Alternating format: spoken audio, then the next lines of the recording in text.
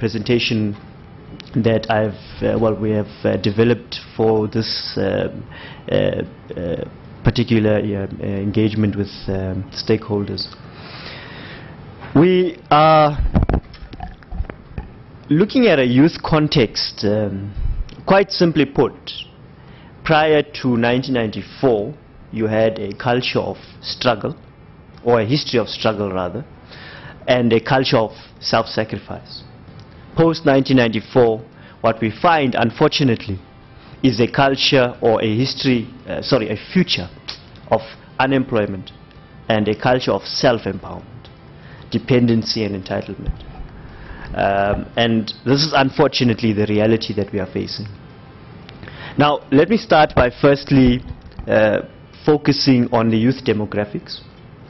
And the first slide here, and I think the first set of slides, is really going to paint a picture of the state of, or the status of youth currently. What we find in the country is that 41.2% of the total population is youth between the ages of 14 and 35. And what we have also found is that what is referred to as the youth bulge it is in this graph that you see on this slide.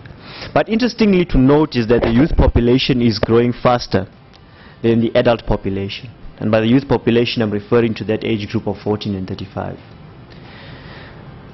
We thought it's also important to mention this, that poverty, or we know that hunger is an indicator of poverty, and that 48% of households with young people between the ages of 14 and 35 reported hunger in 2009.